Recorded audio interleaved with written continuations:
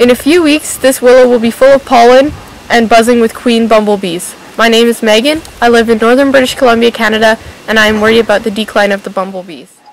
Bumblebees are important pollinators and are key to maintaining biodiversity in the environment. A few years ago, bees covered the dandelions and clover. Now we see very few. Then, my neighbor discovered the bee tree, a very early willow covered in pollen and bumblebees. Snow was still on the ground in shade areas. Since bumblebees and native plants evolved together, I use protein levels found in those food sources as baseline needs for bumblebees.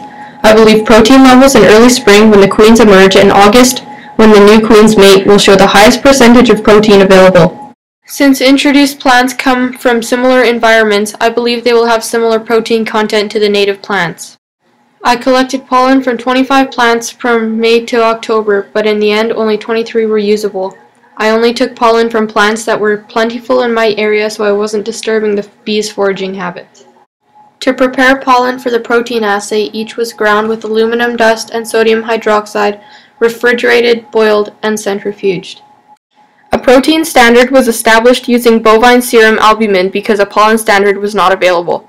A standard curve was plotted on a graph. Dye reagent was added to pollen aliquot and run through the spectrophotometer. Each pollen test was run in triplicate. Average absorbance levels were plotted on the standard curve graph to determine the concentration. A simple formula was used to find the relative protein content. My results showed that native plants have the highest level of protein when the queens emerge from hibernation and rise again when the new queens mate.